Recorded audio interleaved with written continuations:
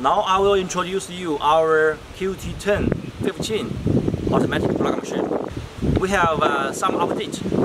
The first update is the vibration system.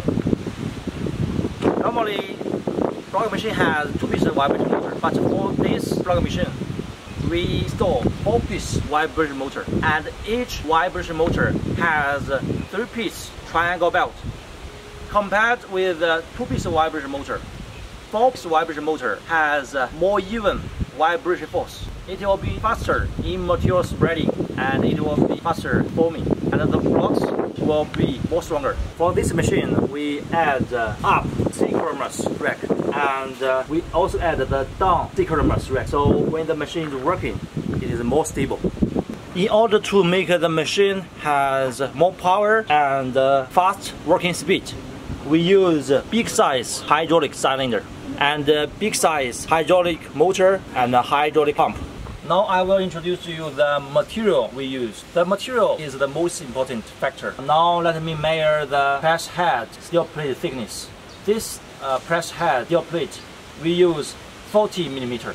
Now let me measure the vibration table steel thickness. Here we also use 40 mm steel plate. This is sensor in the plug machine material hooper. A block receiver. We add a ruling brush. This ruling brush uses motor with a block receiver, and it can brush the blocks smooth in surface.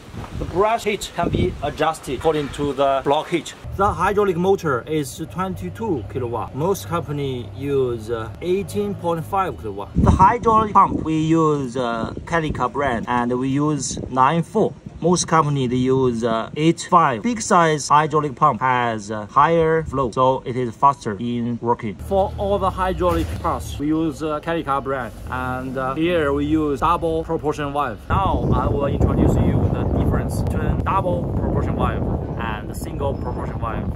For single proportion valve, if you set cylinder working in low speed, it will have low power. That means for single proportion valve, low speed means less power. But the advantage of a double proportion valve is that you can set the cylinder work in low speed with big power. It will not get stuck. There is a common problem for the big 12 dropper block machine. That is, for one pallet block, front block is weak and the back block is strong because it is 12 dropper, and each molding has 12-piece blocks. But with a 4-piece vibration motor and with the material spreading system update, our machine do not have this kind of problem.